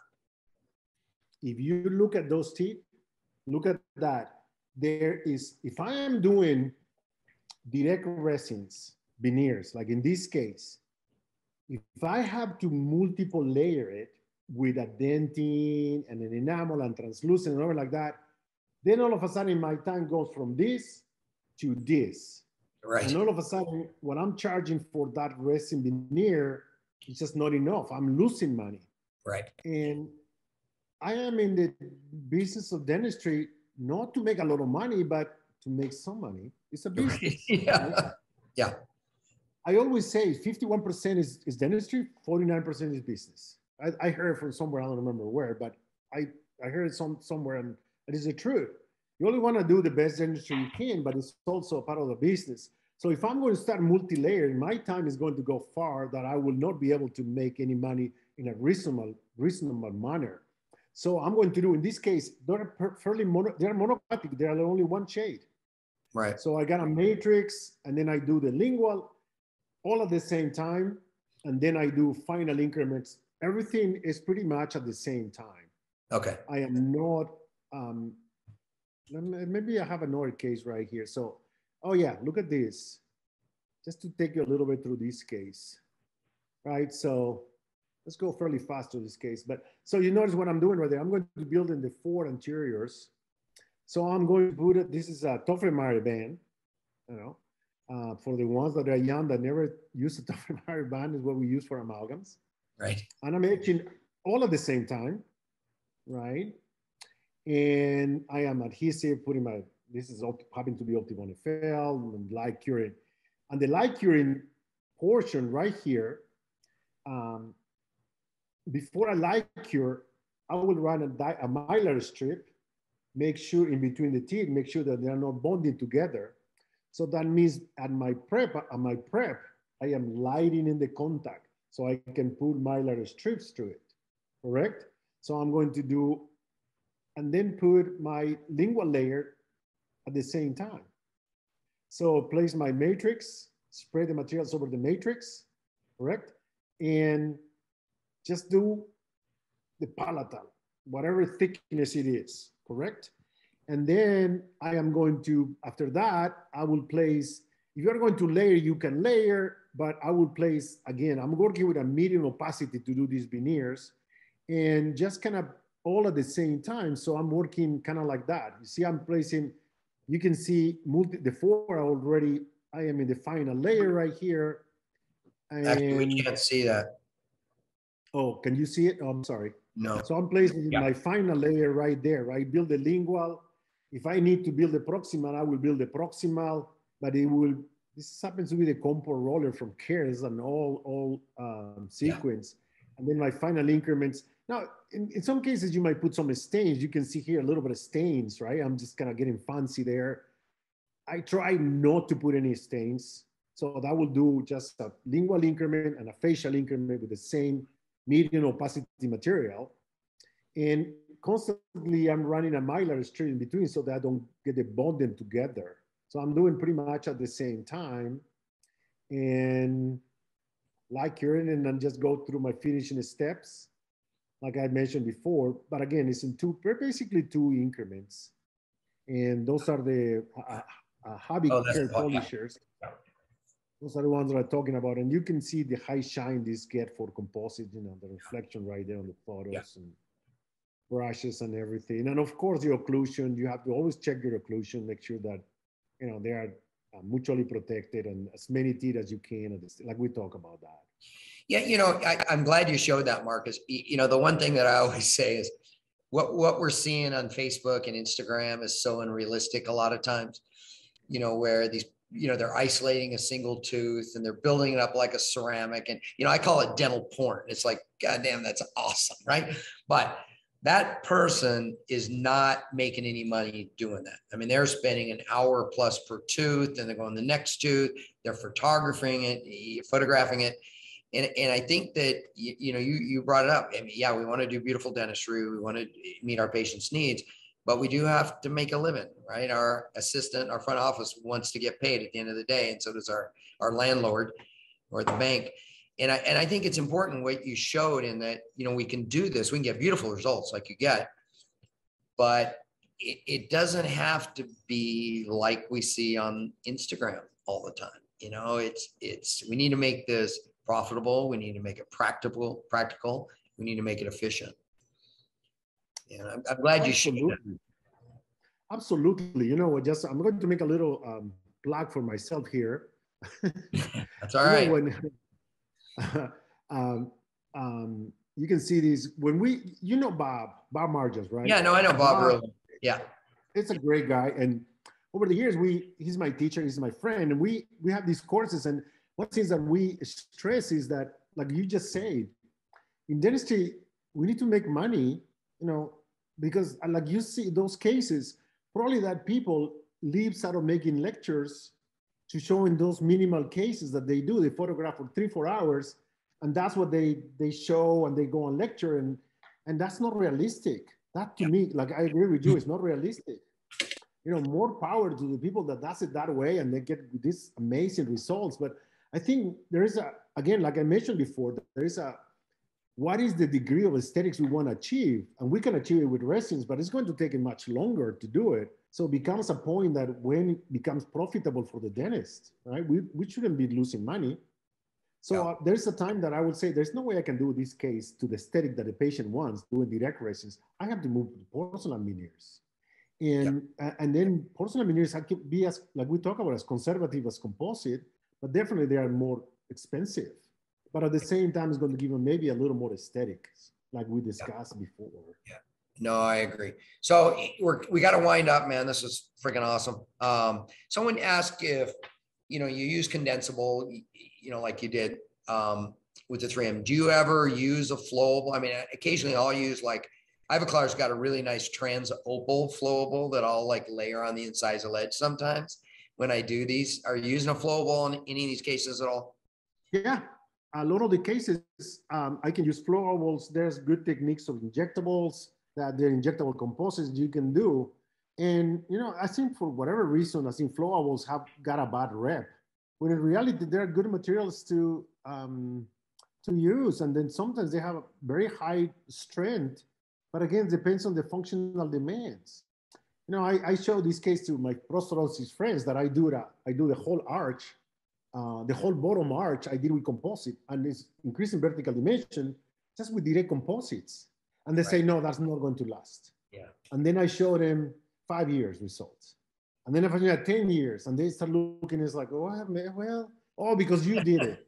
Yeah. No, 15 years. Oh, there's no way they can last 15 years. And then I show them that the upper arch is a full denture.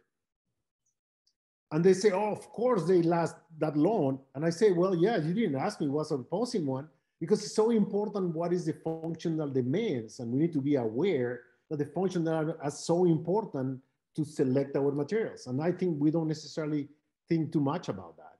Yeah, good. Do you have I know you showed the slide here, but it doesn't really give us any information. Is there an email address or if they want? This is a course that we have with Bob, and here's my email. And thank you very much. And I'm going to show you my email. Thank you very much for having me. It's been great, interaction we had. This is my email. So you can ask me any questions. Sometimes it takes a little longer to answer, but I answer all the time. Feel free to send me an email. And we have courses with Bob through Phelan Dental Seminars. That's what it is. And if you want to learn a little more, we have a lot of content, videos. We go from class 1, class 2 to direct veneers, resins. We do bleaching, microabrasion, infiltration. We do everything that is aesthetics with direct. We do have bonding, things like that. But again, if you have any questions, please feel free to send me an email.